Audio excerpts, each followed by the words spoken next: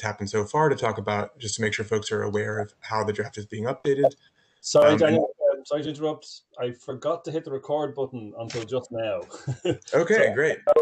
I've just hit the record button, people. So if you have a problem with being recorded, you should have read the note well and not have a problem. But I am recording now. Also, for people helping with minutes, that means we can go back to the recording if need be. So we are being recorded. Pardon me for the interruption. Thanks. And there's no way to have like a sticky thing in the chat, that something that newcomers will see automatically? We can't, like in terms of the pad? I don't believe so, not with this technology. Okay. All right. Well, maybe somebody else can repaste the Etherpad in the, because I've heard a couple of doo-doo sounds. So maybe someone can repaste the Etherpad regularly in the chat when that happens. That'd be great. Thank you. So yeah, once we talked about how the draft has been developed, we will talk about what the next steps are for it. And then finally, I want to just make sure folks are thinking about the meeting at IETF 110, and if possible, to try to think about when the next interim will be. We're not going to make any specific decisions here, but we want to try to get a sense of how people think about where we're going. Steve, you want to take the next slide? Okay, so just a catch up for folks. The crypto refresh document was reset to RFC 4880. That is, we had this 4880 BIS. The working group got unchartered, and it's been sort of running without a working group, but with an IETF name. So we reset to RFC 4880, and we're trying to import the changes from 4880 BIS-10, which was the last draft on that change, on that chain. So our goal here is to try to make sure that we import and review all of the pieces that differ from 4880. So draft 00 was 4880 with some minor formatting changes. Draft 01 was fixing the open errata, the ones that were confirmed. There are still a bunch of errata that are mentioned and sort of reserved for document update that people might want to take a look through, but we incorporated those, incorporated the Camellia ciphers, and cleaned up a bit of the terminology. That technology cleanup included some changes to whitespace, which we have since reverted because it was determined that it didn't really cover exactly what we wanted it to cover. Next slide. Sure. Actually, just to say thanks to Werner and Paul for being willing to be editors for these documents. It's not the most enjoyable task, but it's really worthwhile. Thanks. Absolutely, yeah. Much appreciated.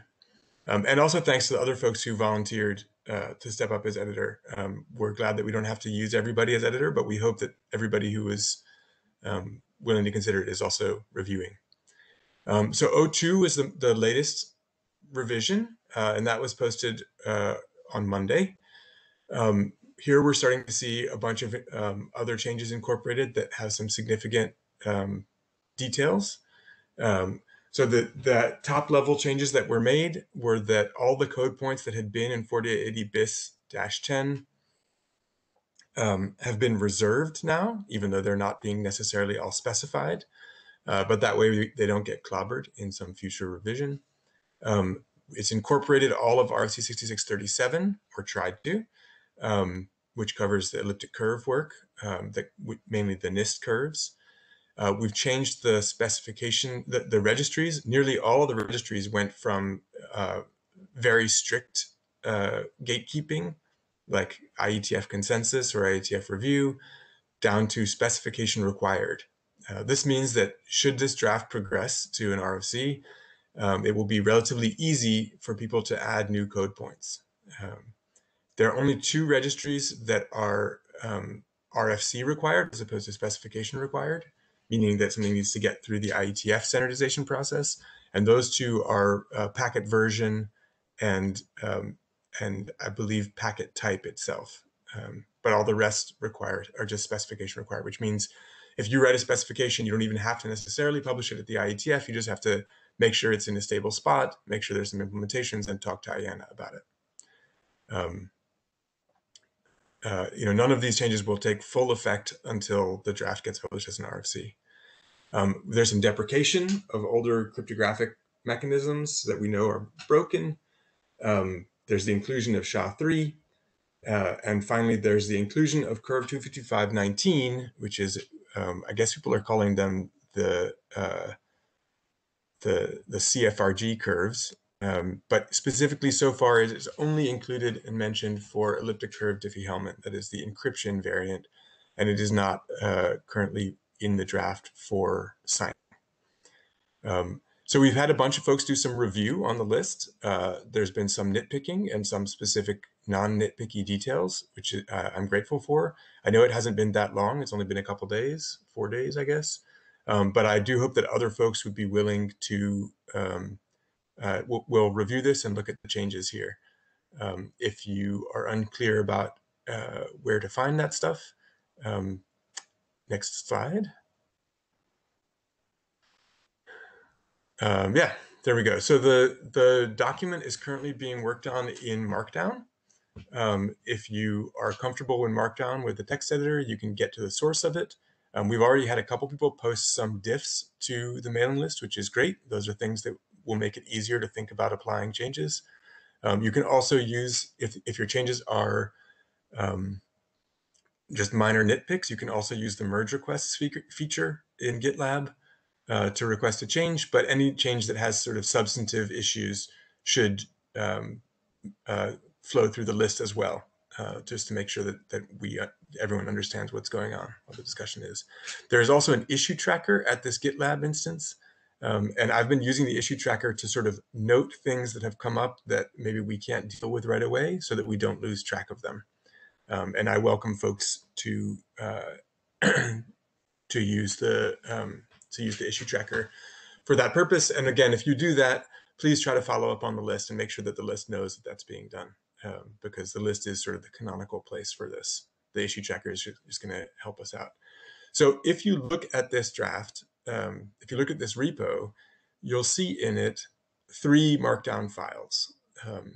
So there is RFC4880.md, which is an attempt to render RFC 4880 itself, no changes, as Markdown, from Markdown with the toolchain that we have.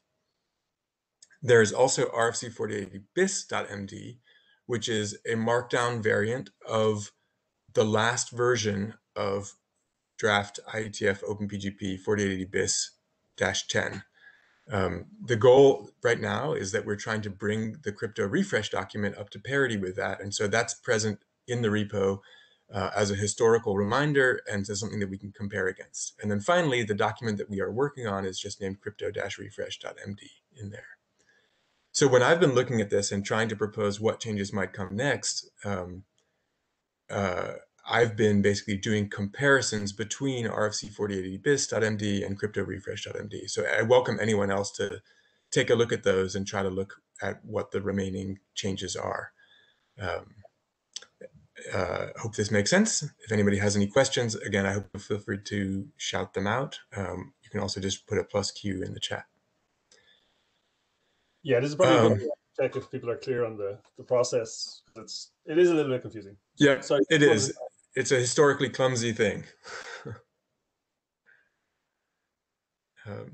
But so right now what we're trying to do is just import things and review things in the working group, establishing consensus on the sections of 4880 bis that differ from 4880. If we're going to get consensus on the document, the thought was it might be more straightforward to go piecemeal on this.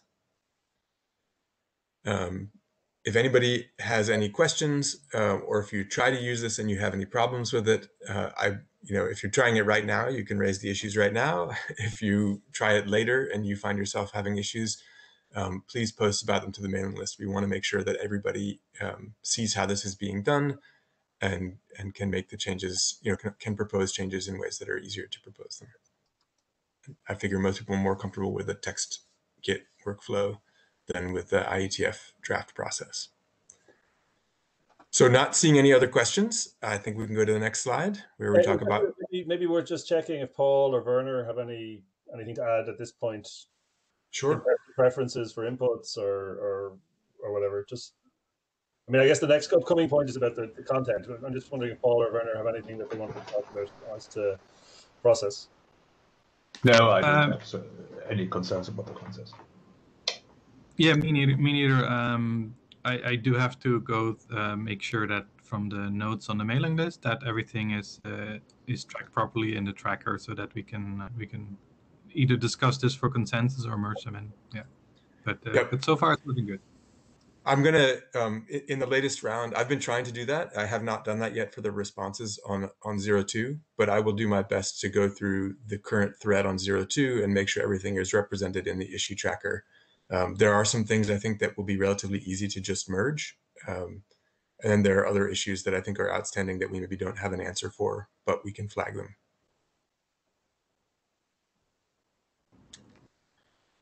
All right, so so I was looking through the differences between 4880bis.md and cryptorefresh.md and trying to identify topic level views of what differences are. So this slide shows us a set of things, and this is a rough characterization. This is a characterization that I've done.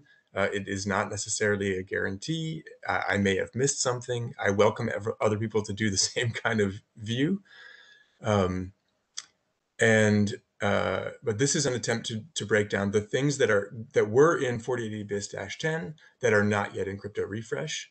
And I've categorized them here as things that seem to me to be within the chartered crypto refresh that we're doing, things that are crypto related, but maybe aren't explicitly in the charter, but we might need them in order to achieve the charter. And there's several things that are not crypto related, not really in the charter, and they're over in the right-hand column. Despite some of those things being things that I care about, I have to acknowledge that if our goal is completing the charter, we might want to focus on the columns further towards the left, and we can worry about the columns further on the right later. Note also that the registration, that the way that the specification, the registries have changed so that there's specification required. So if you care deeply about things that are just in the right-hand column, these are things you might be able to do to pick up later. I see Daniel in the queue. Daniel? Yes, the only thing I wanted to mention is that the intended recipient fingerprint could be viewed, or I guess not that specific mechanism, but like some kind of mechanism to fix the surreptitious forwarding issue, right? Could be at least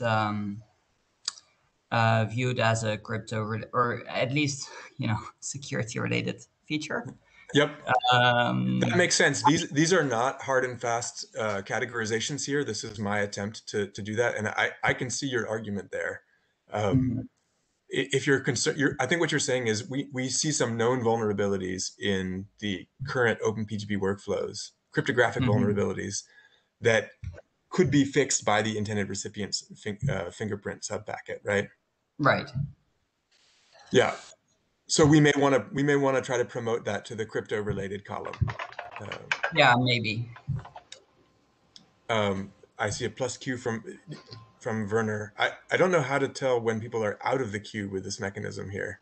I can keep an eye on it. Okay, should we just use the raise hand thing? So, anyway. So my comment is just about the brain pool thing that it's here on the agenda. The brain pool curves are actually in 6637, and I don't see that there's anything which is relevant for crypto refresh, because we already have implemented it years ago along with the list curves, so that's just fine, a standard thing. Thank you for the comment. I actually don't see brain pool mentioned in 6637. But if you want to point out the specifics on the list, that would be great. Okay, so the thing is just that that 6637 mentioned that you can use any OID for that. What we added is the OIDs which are used for Brainpool, but advantage of Brainpool is that there is only one OID for these curves. So there's not the problem we used to have with RSA things and so on, many OIDs. Right, that makes sense. And it may be that you're just saying, here's how you could use Brainpool if you want to, is so straightforward that it's a small change and it's unobjectionable, and we know people are using it. We can just put it in. But again, we'd want to see that there are a couple interoperable implementations, right? Yeah, it's actually on this curve, similar to this curve. So we just it just replace the parameters for the curves and that's it. Yep, that makes sense. So I don't know that I want to do a full readout of the slide here just because it's a lot of text. I'm hoping that everyone can see the slide. If you can't see the slides, please speak up. But I appreciate the comments from Daniel and Werner about maybe thinking about recategorizing a couple of the things that are placed on the slide. Does anybody else have thoughts about pieces here? Have I missed something that was in 4880 BIS that is not yet in crypto refresh, topic-wise? Do folks have I want to make sure that we are in rough agreement on the pieces that are necessary to try to bring us towards parity. And then I'd like to stay on this slide for a little bit if people don't have other issues with what's on here, and talk a little bit about how we think, what steps we think we should do, like in what order, to head towards something that we can get published. Plus Q from Neil. I'd like to voice support for focusing just on the crypto refresh and then getting that out the door, and afterwards immediately working on a new draft. So being super focused and not losing concentration on arguing about whether something could be crypto related or not. Okay. I will point out that to do that work, we are going to need to recharter the working group. And I think we can. I think we are actually, the working group is functioning right now. We've got, a new document posted roughly every couple weeks. There are comments coming in on the list from multiple implementers and consumers of these tools. So I think that being able to do a recharter seems pretty plausible. I see plus Q from Andre. Yeah, I'm just saying that I would like to have all the issues here addressed in an update and not to go for another RFC. It's a huge pain in the ass, honestly, to update certifications and so on for a new crypto standard. So any changes we are making now, they should be valid for the next 10 years or something like that, and not require a new update immediately afterwards. So I basically just saying that I disagree with Neil's opinion. Okay. I see a plus Q from Derek. So I'm going to agree with Andre and also disagree with Neil on that there are some things that are on the non-crypto list that I think should get done now. There's certainly items on this list. For example, some of the notation stuff that personally I put in. But the other things on here as well that I think are fairly non-contentious and should be easily added in. We might find that there are some contentious issues here, at which point then we might want to reconsider whether or not what to do about those contentious issues. But for the non-contentious issues, I think we should include them even if they're not necessarily directly crypto related. Thanks, Derek.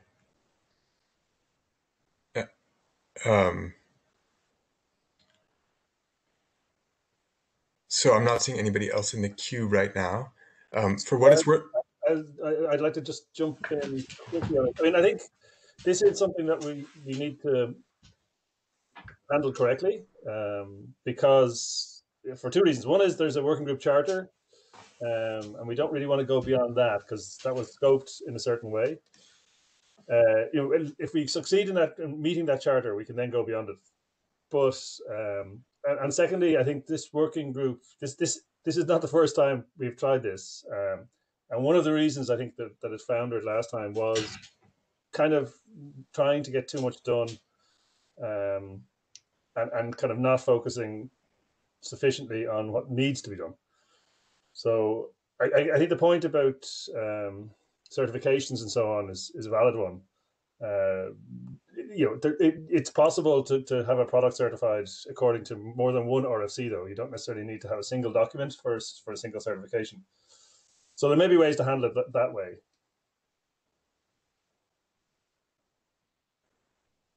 Yeah, I think that the point that Derek made might be a pretty salient one for us, right? Which is about the contentiousness of a feature.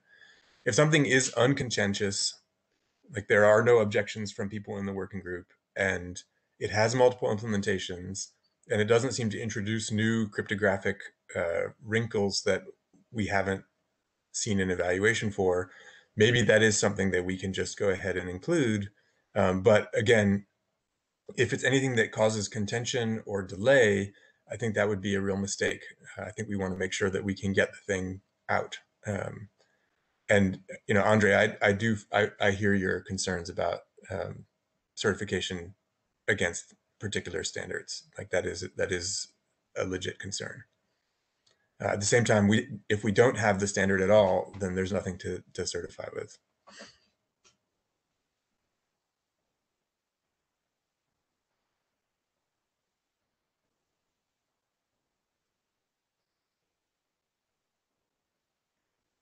I see Ben in the queue. Yeah, this is Ben. I just wanted to jump in and note that in the ISG as a whole, we recently had a case or two where there was a document that came to us from a working group, and it was sort of seen as exceeding the charter of the working group, and that caused some problems. And so I think that the ISG as a whole might be particularly sensitive to staying within the charter for the next several months at least. So we should be careful, but I do think that the current charter text does leave some room for addressing issues that have been identified by the community and do not delay the enumerated items. So I think we have some flexibility here. That was it. Paul is in the queue. Sorry, Paul, for not seeing you the queue there. No worries, it's not the best UI. Yeah, I just wanted to also clarify that as long as we're still in a draft, we can think we have consensus on all the previous versions that we've done. But then if someone joins and says, I actually disagree with that, like the consensus is only stuck forever once we publish the RFC. So I also would like to make sure that, once we have like the largest chunk of crypto related things done, that we try to publish this as an RFC and bring in all the other things also as quickly as possible, but in a separate document. Like if it's small things that fit in properly, we can try and do it. But as soon as someone objects, I think we should move it out again. And I really don't want this draft to live forever. This draft has to go out quickly because otherwise we repeat the previous cycle.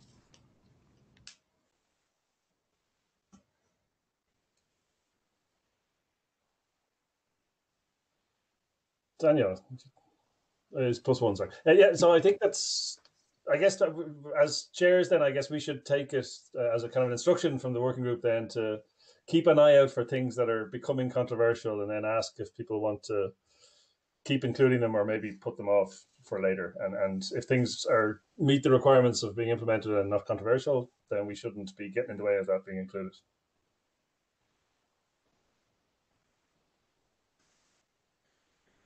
Sounds good.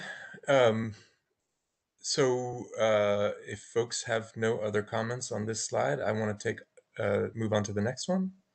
Can I just take a minute to check? I mean, is there really nothing missing here? I mean, DKG is really good at this stuff, but is he that good? It may be difficult to verify it from like right now in real time too. I welcome anyone to go back to the repo and look at the diff between rfc4080bis.md and cryptorefresh.md and see if there's any changes that are in there that are not identified here. That's the technique I've been using anyway. If you have a different technique, that's also good.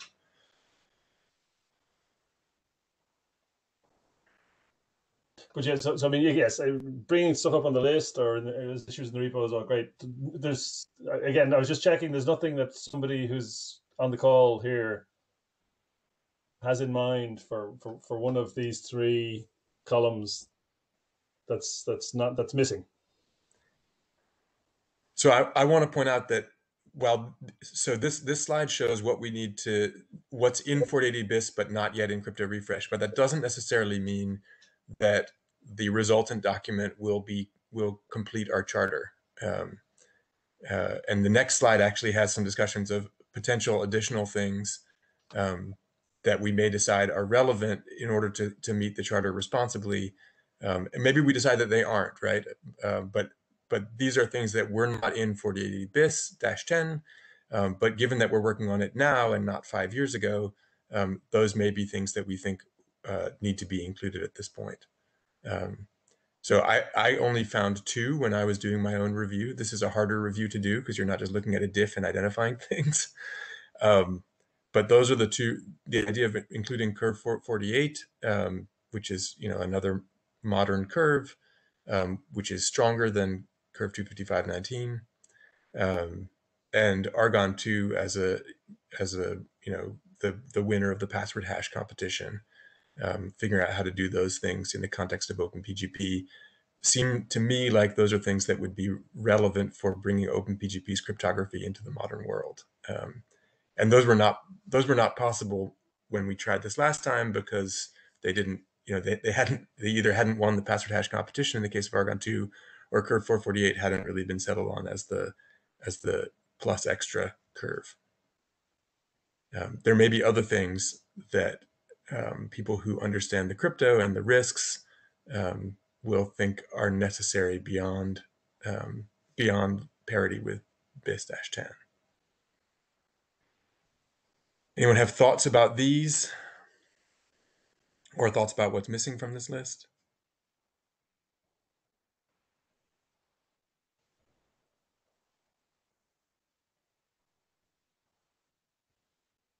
I guess a quiet queue is a good queue.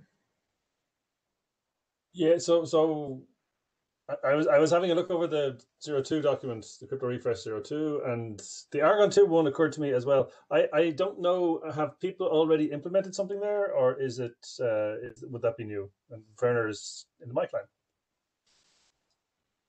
Okay.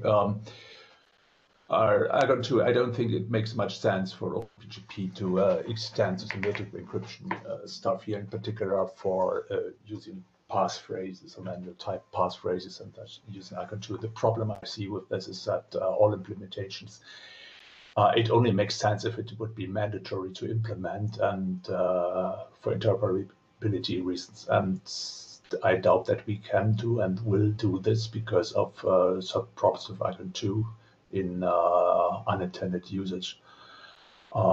So reserving a code point would in theory be okay for me, but making it mandatory to implement or even to, should is something I don't see for OpenPGP, because OpenPGP is in the first place in a public key protocol.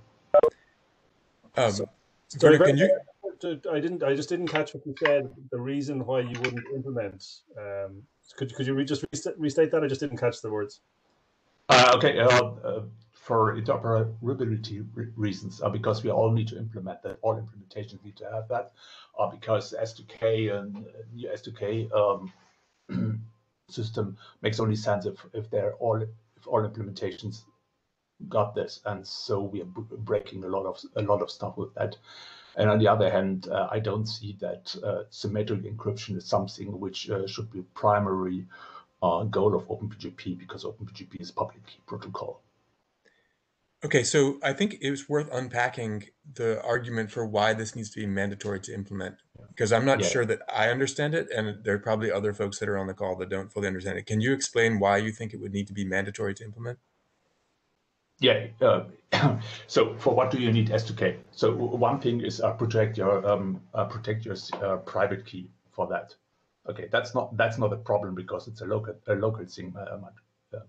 Right. There's the no other thing is interoperability issue there. Yeah, less than. But the other thing is symmetric encryption. And if you start to use symmetric encryption on a wide scale, you need to have some way to manage symmetric keys, and you are surely not using a KDF function to improve the passphrases, but you use full entropy passphrases for this. And so this does not make sense to make it stronger. But I think that is something we can't discuss here right now. It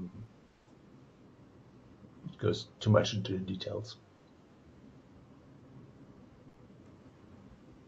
So we have Daniel and then Andre in the queue. So Daniel? Yes, I mean, I guess I'm not sure how much you want to go into the details indeed, but I personally think that an S2K update is very important. I think both for, as Werner said, protecting private keys, which, for example, multiple applications, we expect still for private keys encrypted with S2K on the server. FlowCrypt also backs up private keys encrypted with a password. In Gmail accounts, which is like an untrusted environment, right? And also for symmetric encryption, I think it is quite important as let's say with OpenPGP.js maintainer hat on. I see quite a lot of people using that. It's like an easy way to implement symmetric encryption when that's what you need, right? And I would like, OpenPGP.js symmetric encryption to be secure by default, and OpenPGP symmetric encryption in general, right? And I think without an S2K update, I think an S2K update is really needed to make sure that it's secure and that all the mechanisms that the specification provides are secure, basically. Okay. So I think we had Andre in the queue. Oh, sorry. Daniel, I have to go to the complete opposite standpoint of your opinion. For me, people are encrypting symmetrically files that are maybe 10 years old, 20 years old, and they want to decrypt them. And any change there is an API break, basically, which is huge. So if we don't have a real huge security issue that our current S2K algorithm doesn't cover, to switch to something else that people with PGP 2.6 released in the 2006 years can't decrypt anymore. That's a really big issue. It's an API break in our standard for something where, okay, it's slightly more secure, but the operational security of handling your passphrase, of handling your security things, this is way more important than the algorithms. It doesn't necessarily have to be an API break. We can introduce a new algorithm for new encryptions without necessarily breaking old decryptions. Yeah, not really, because I have customers that really have the state that they're using the latest and greatest GNU-PG, and they are communicating with people that are using PGP 2.6, which was released 2006. And they want to be interoperable. And any change we do to our crypto standards, it has to be really thought out and really necessary, and not just because we think it's more elegant or we think it's better. Okay, so I think fairly clearly we probably want to record this as an issue to come back to at least. But I think I have Derek and then DKG in the queue. So Derek. Thanks. I was going to point out that we already have compatibility issues with 2.6. If nothing else, there's IDEA. I've got decades worth of encrypted emails sitting in my mail folders that I can't encrypt or can't decrypt and read today because they're encrypted with IDEA. And yes, I know I can use GPG1. I know that I can use the way I've been doing it is by adding in the idea.so into the code. But the point being that I can't use latest and greatest to be able to read this stuff. So at some point, either I need to re-encrypt it, or the applications need to have some way to add these old methods back in, or you just have this cutoff where you just can't read old stuff anymore. So there's multiple ways you can do it, and there's multiple answers. I don't have the right one. I don't have a suggestion for the right one, but I was pointing out that we've already crossed that bridge overall. So bringing it up again is just a kind of a non-starter. So I mean, it's only becomes an issue if you actually get rid of the old stuff. Adding a new one doesn't necessarily add an incompatibility. So I have in the queue DKG and then Andre, and then Derek is out. So DKG.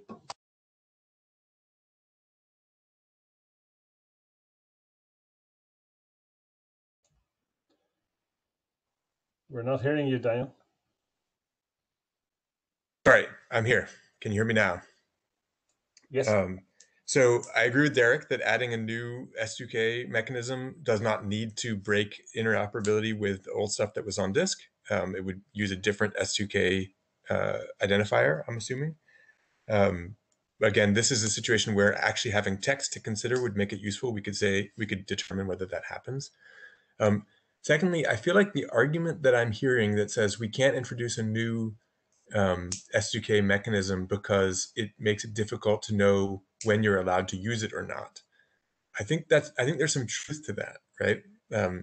We can introduce new public key algorithms, and we can tell, or symmetric ciphers, and we can tell whether they're usable because we can see people's certificates. When you're encrypting to them, you can look at those and say, does this person indicate a preference? But if you're doing symmetric crypto, you don't actually have any indication about what the recipient's capabilities are.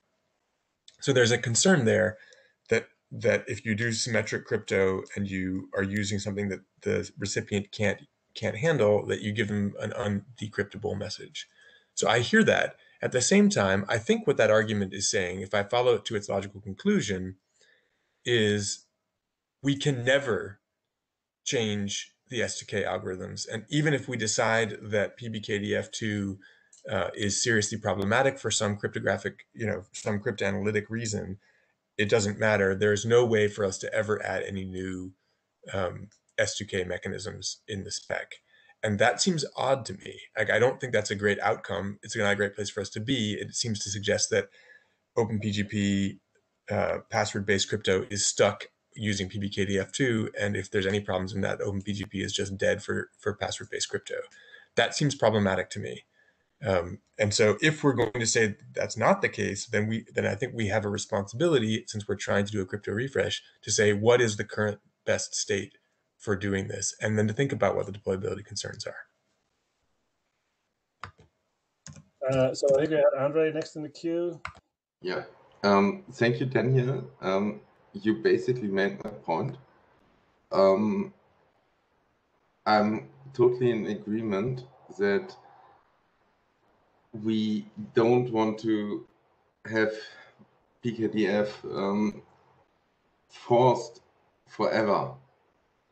We have this flexibility, and we surely want to have our standards that they are flexible to switch these standards.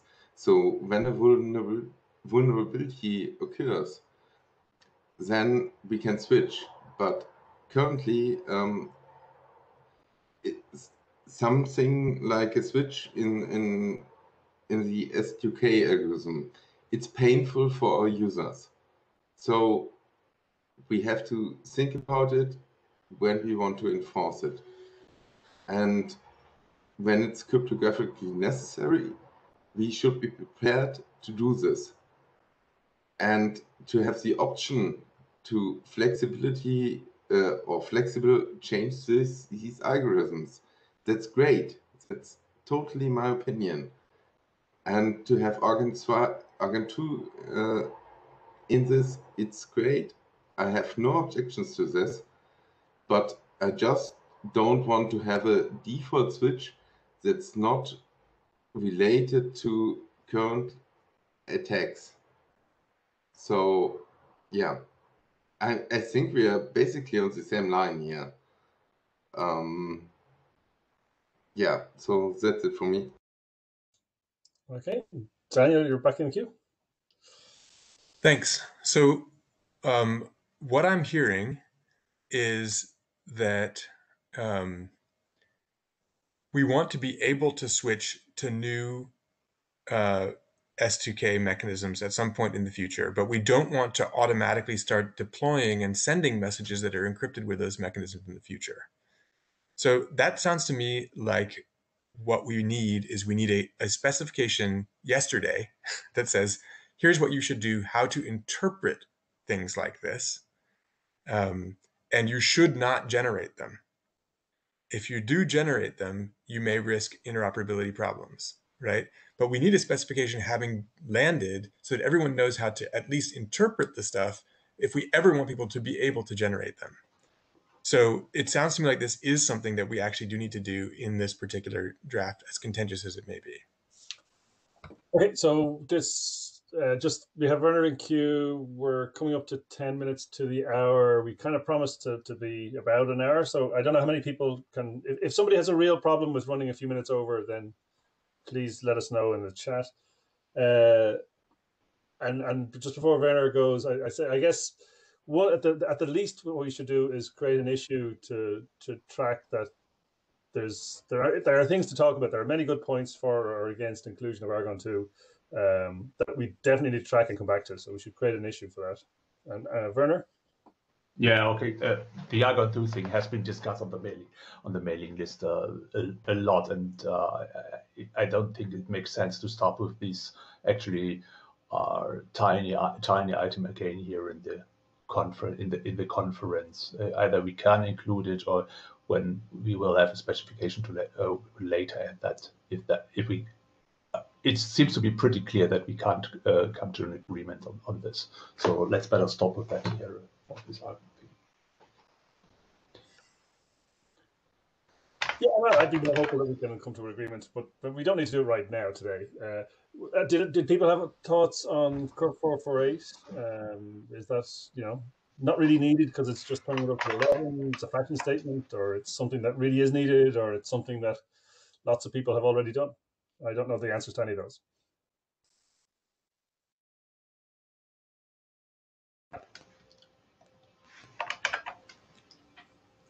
Werner again, thanks. Yeah, okay. So in GNU-PG, we implemented 448, but we also realized that to do this properly in the specification, we would need to have a new data type for this, actually for everything. And that could delay us even more. So if we could add 448 with not a really rock solid specification, that's okay to me, but we can also leave it out. That's my opinion. So just to be sure I understood that, Werner, you're suggesting that it might be reasonable to allocate a code point, but leave the detailed specification for later. Was that what you said? Yeah, more or less that, yes. Okay, great, thanks. Other thoughts on 448?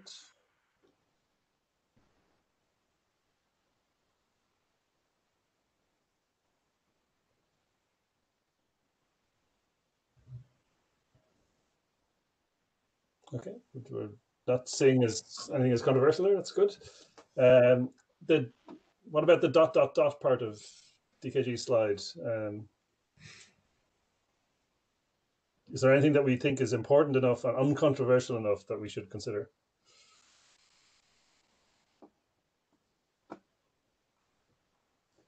And silence is fine here.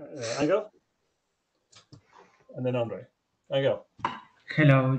Well, maybe not so controversial, but on the line of the before point about symmetric algorithms, we have the same problem on public key ones, because if tomorrow there is we need to change to cure 448, that's a breaking change for people wanting to communicate with that.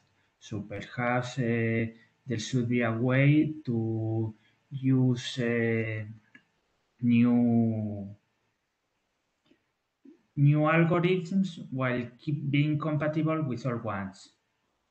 But that would be a big change.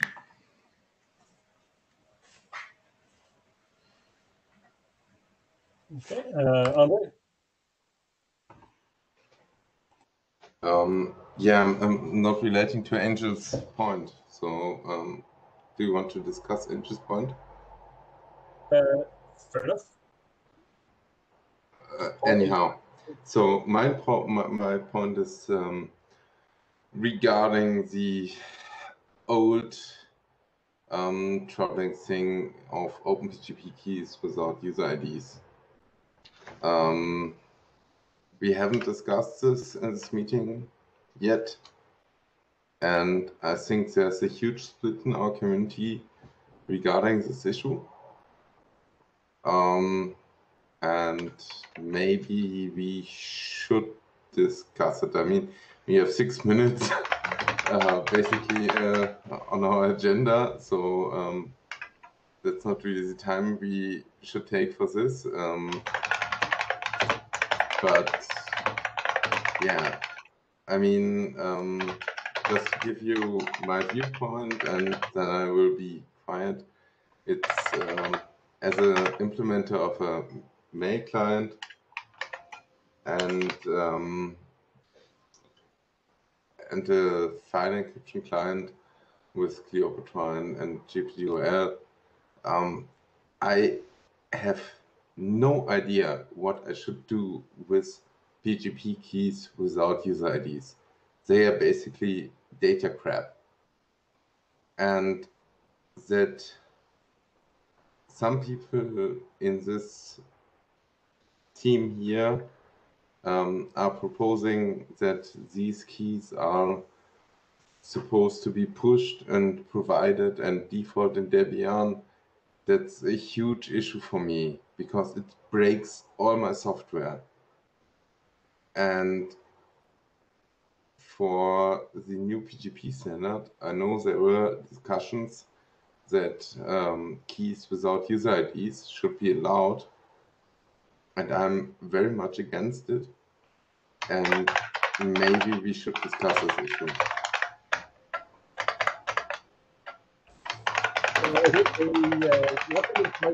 While it's not muted, it's nice to hear, but probably better not to hear. So I guess what I heard you saying basically is that we should create an issue for dealing with keys without user IDs. So somebody should create an issue in the tracker for that. I'm hoping DKG will. And then in the queue, I guess people do want to discuss this. I see Vincent. Yeah. So I feel like this addresses me. There seems to be a misunderstanding of what the point of OpenPGP keys without user IDs is. So at least what you describe as that those should be pushed to key servers and can be downloaded from there. The point of those keys is not to use them as such, but only exclusively to gain updates from them. because you can still merge the keys that you retrieve even without user IDs. You can still merge in revocation certificates and subkey updates. But yes, I agree. You can't actually use them as they are for the purposes that you would use a key for that has a user ID. That is, those are just different use cases that you can provide keys for. No, what I would like to clarify is in RFC 4880 bis, if it is legal RFC meaning to provide such keys. Because in our current RFC, it's kind of a gray area. I think it's disallowed. And you're doing it anyway. And yes, for an update of our RFC, we should maybe consider if we could clarify this. I agree. I would like to see that. There are multiple things that people transmit that are OpenPGP related that are not specified in the draft. I don't know that we can fully outline all of them. You know, one common example that I've seen is that people transmit a free-floating revocation signature and expect people to incorporate that into their key stores. That goes under the term revocation certificate, I hear people call it. It is not in the draft. It's commonly, widely done, it's accepted, and it appears to be super useful. So maybe what we want is we want a section that describes common formats of things that people transmit, and that could include both certificates with user ID stripped and revocation certificates.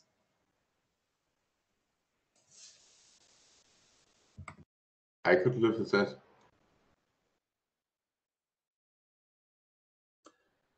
Neil? So if my reading of 4880 is correct, then currently you can provide a TPK that has a user ID but no signature. So Hagrid, the keys.openpgp.org software could come into compliance by simply providing a null user ID. So it seems like 4880 already talks about this issue.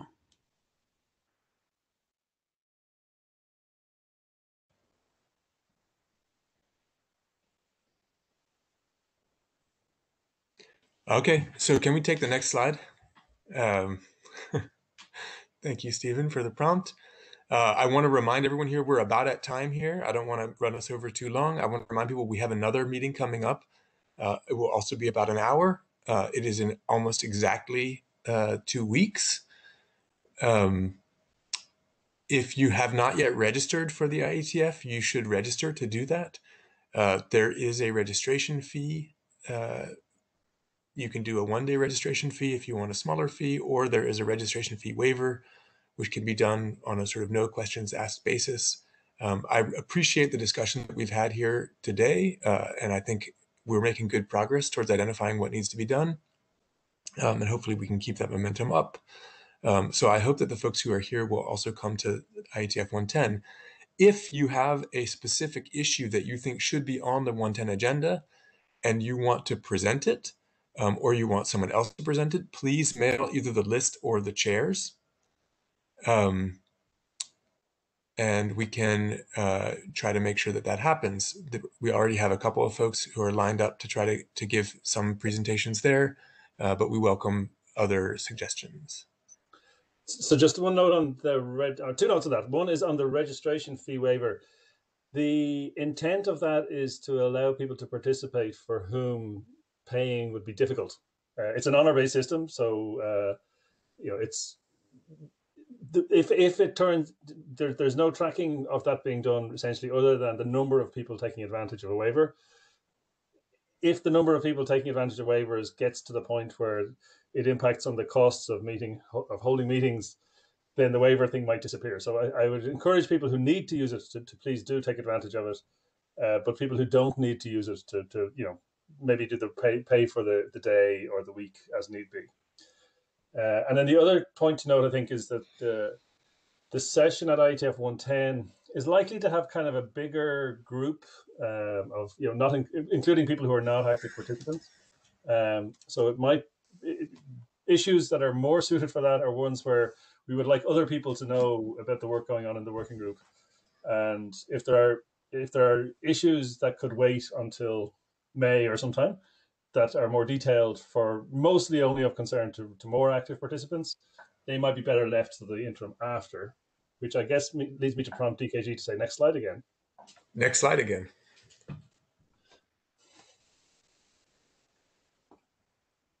So I think it would be good for us to schedule another interim meeting before between the two IETFs.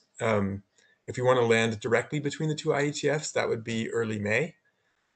If we think that meetings like this are useful, I'd like to hear from folks on the list how they feel about that. But if folks feel like meeting like this is useful, we could also do multiple interims between IETFs.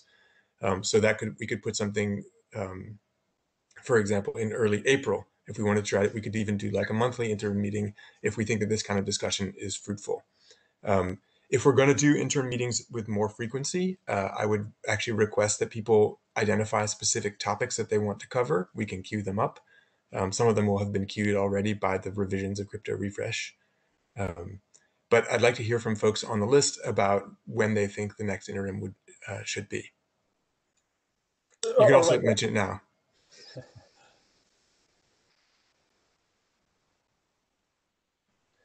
So yeah, given we're at time, let's assume that the suggestion of early May is reasonable.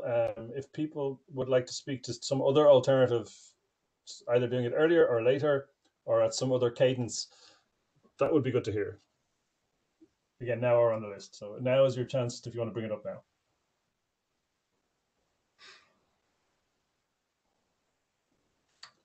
Okay, we'll take it to the list in the minutes and so on, but with the suggestion will be early May.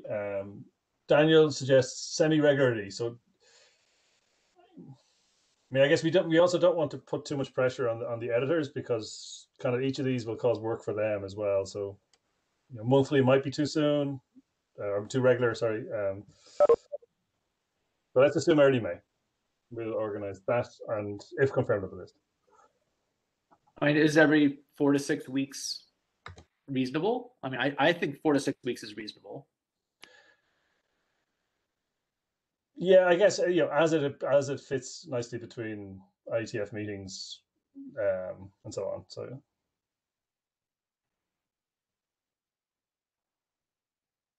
okay, so I think that brings us to the end of our planned agenda.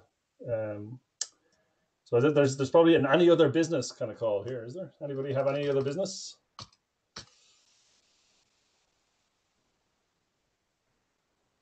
Not hearing any. Thanks again for note taking.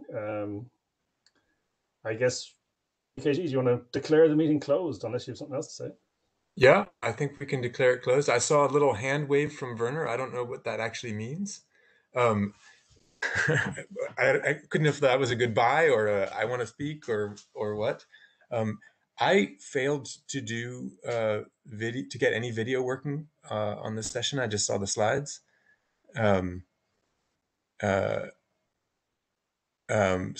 I sort of second Eustace's preference for a different video conferencing solution, but we can figure that out on the list too. But yeah, barring any other business, I think we should close it. I'm really actually heartened to see the discussion that's happening here, and I hope that folks will continue in that vein. Continue it on the mailing list if you can. The IETF Jabber Room. Stephen, do you know if that Jabber Room will be open if people want to join and have a discussion there? The Jabber Room is always open, so you can join that anytime. And there is a option now. They're running some experiments that if you have a matrix.org client, there's a way to get into it, which I tested earlier, and it didn't quite work, but more or less kind of worked. And there's some other Zulip or something is the name, another instant messaging solution that can also interoperate with those rooms. Great. Okay, well, I don't want to keep folks for longer. People are probably busy, but I thank you all for a productive discussion, and I look forward to seeing more comments on the list.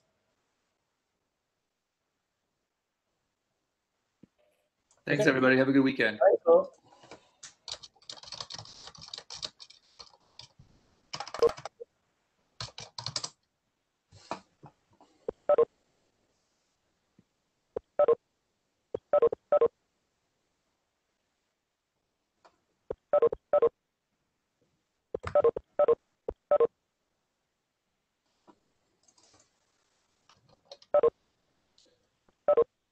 So many beep-boops.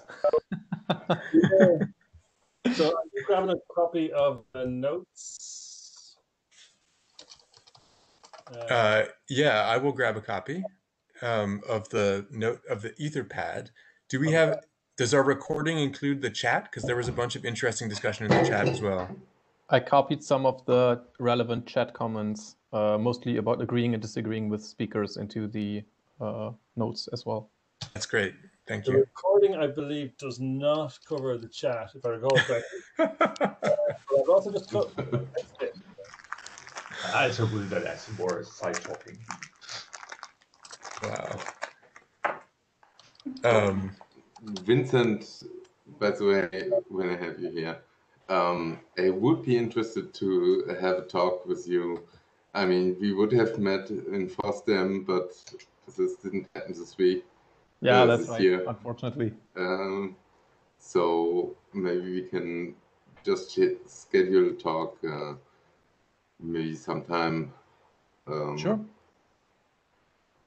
Yeah. Did you want to talk about the user IDs issue, or did you have something else? Just generally. Just generally. Sorry to interrupt. This is probably. I know you for. Yeah, sorry, we're hijacking the session. It's also being recorded, though, you guys. Just so you know. Oh. Oh, okay, but the decision was done.